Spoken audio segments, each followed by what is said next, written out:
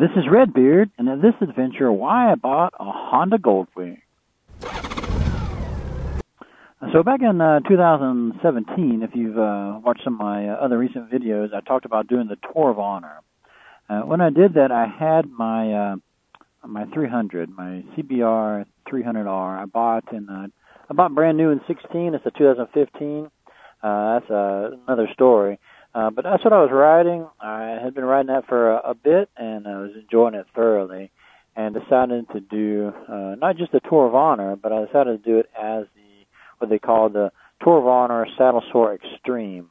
So that means I did all 7 sites in the state of Oregon one time, and I did 1,000 miles.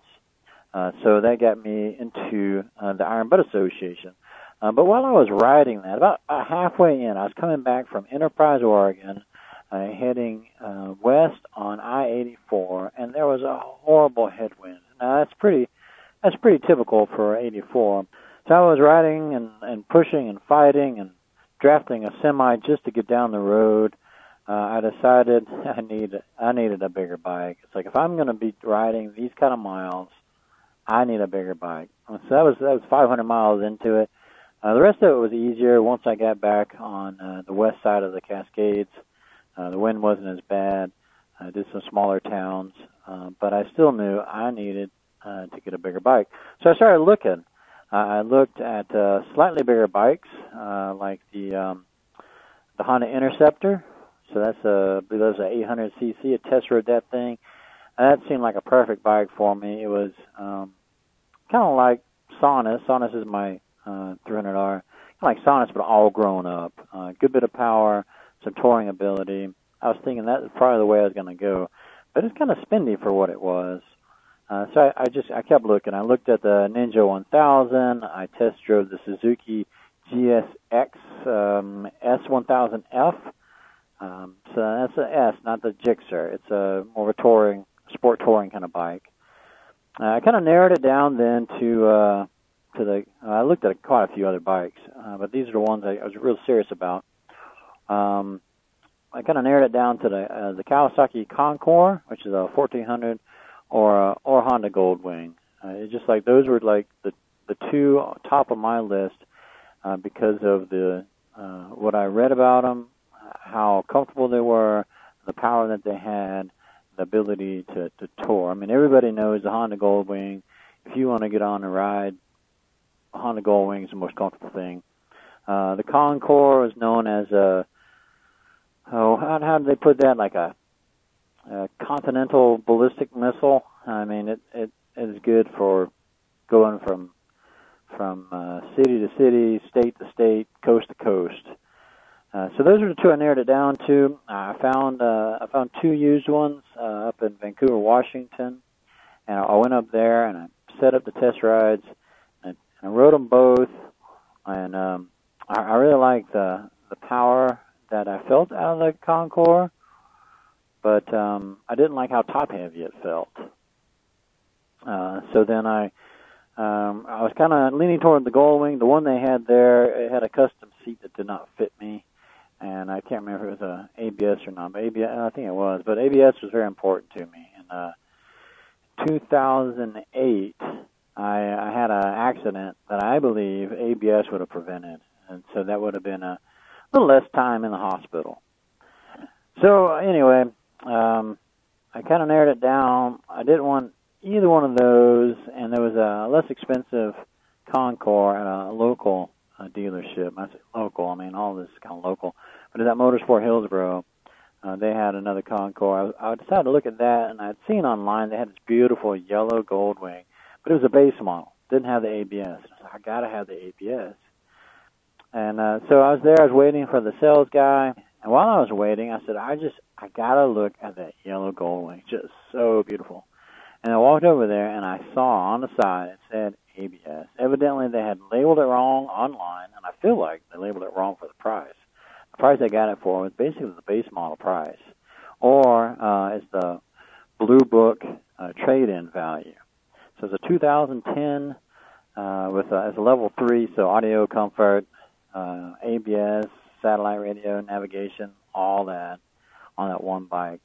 So the things I was thinking of before I saw that was I could get the Kawasaki Concours, and I could buy it, and then I could put all the stuff on it I wanted, but then the price would be about the same as the Goldwing. And the Goldwing already has everything I want on it. The only thing they don't come stock with is foot pegs. This is a used, or highway pegs. This is a used one, and it had highway pegs on it. So it had everything that I knew I wanted on it. And so I bought the thing. I mean, it had everything. It was a 2010, so it was a little more than what I wanted to pay, but I knew, hey, it's a 2010. It had like 48,000 miles on it. It's like, this is a deal. I had been looking for the Concours, looking for the Goldwings all over the U.S., trying to find the right deal, and this was the best deal I found in the U.S. So if you want a Goldwing, you want to use one, look around, you'll find them. The new ones are nice. I've not test ridden them. I sat on them. I currently prefer the older one. The one thing I did like about the Concours that the Goldwing didn't have is some of the technology, and the new ones have, I think, the same technology now. But it had everything that I needed. It allows me to travel far. Shortly after I got the thing, I went on a long tour around the U.S. and Canada, I guess you could say. I did, in 30 hours, I did about 1,600 miles. So that's the Bun Burner Silver. And I did that on the stock seat and all this. I still have the stock seat. I've ridden cross-country all these times, still the stock seat. That's one thing I love about these older Goldwings. The stock seat is perfect for me. I don't have to buy an expensive aftermarket seat. Another beautiful thing about the Goldwing is it's got a great following. If you want to add some kind of aftermarket thing, somebody's either already done the modifications or has already made the parts so it fits perfectly. So you can easily follow along. Some of the other bikes you might look at, not necessarily used as much as the Goldwing. And the Goldwing is also, I mean, they've been making the thing since 75. The model that I bought, I basically made from 2000 or 2001 on until the new one in 18. So the same model for that long. Lots of parts out there. These engines are supposed to get like 350,000 miles before you have any trouble, and I've heard people go much farther than that.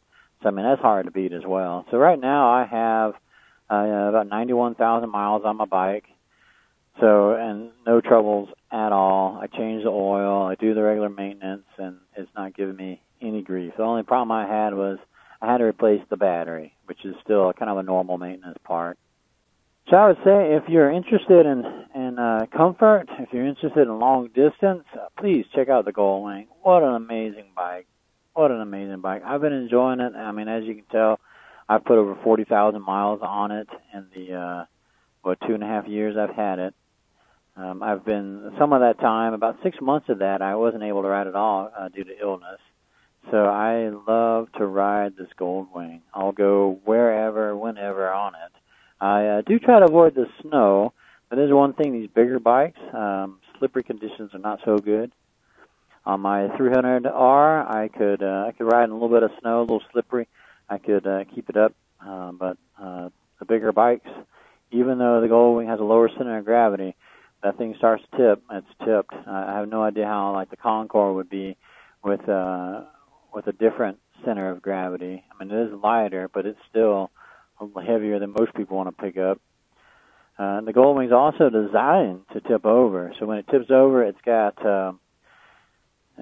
these bars on it, so it doesn't fall all the way over. It hits these bars, and then it's easy to pick up. There's lots of videos on YouTube showing you how to pick them up easily. You see some smaller people picking them up. I will say that it doesn't hurt to keep up your squats, both to keep the bike up and to then pick it up. So I have made sure throughout the time I've had the bike, I'm doing my squats. A little 300R, maybe not so much. Again, I guess you could say you're less likely to drop the little 300. I have had a more serious wreck on my 300, but it had to do with a design flaw in this flyover ramp. The Goldwing, I've dropped it a few times. There's a video down below. when I dropped it once, and it was on camera. I've dropped it a few other times. They've all been at low speed or no speed. Well, this is Redbeard. Until my next adventure, see you on the road.